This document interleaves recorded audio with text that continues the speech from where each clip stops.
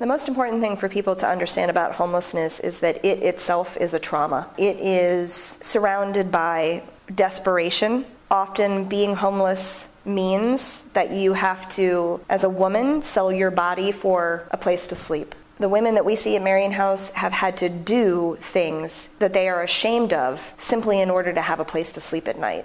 They'll go buy drugs for someone in order for that person to allow them to stay in their home. The illegal behaviors and the traumas often are because they're simply trying to meet their own basic needs because they don't have a stable place to live.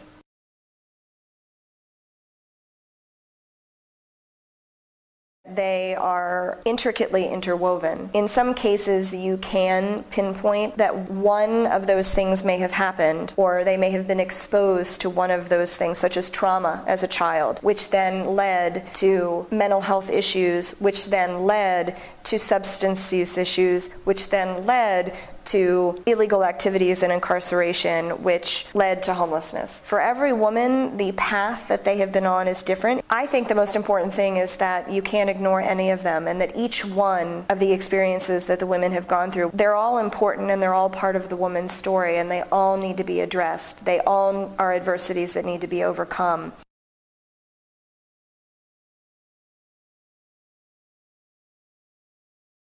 The downside of treating issues in isolation is you're just putting a Band-Aid on a very infected wound. It might help, but I don't believe that that will lead to long-term success and rehabilitation and stabilization of the individual. You can't just isolate the one issue and talk about and address the one issue. It will never work. They will end up back in the same life that they were in before. Every aspect of it needs to be addressed, and it's very difficult to do.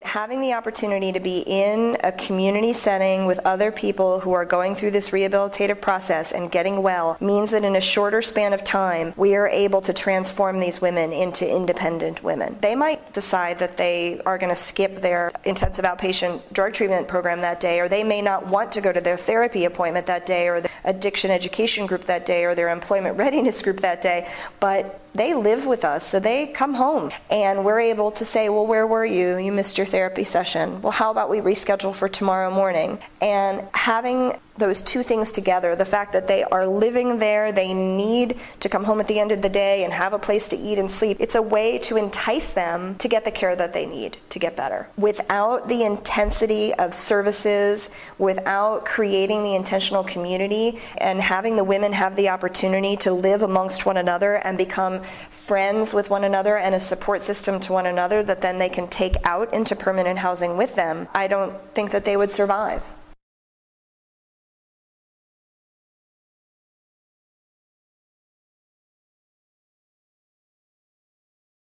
When a woman exits our program successfully, there are many, many things happening and that have happened to her over the course of time that she's here. She is often mentally stable, clean off drugs and alcohol, has a job for the first time in 10 to 20 years, as well as is moving into a stable home environment. For some women, that's moving back in with family, back in with children, or it might be moving into an apartment of their own. The women leave Marian House strong women, and women who are capable of overcoming adversities, women who have value not only to themselves but all of society, and who have the ability to hold up our society and make it a stronger and better place.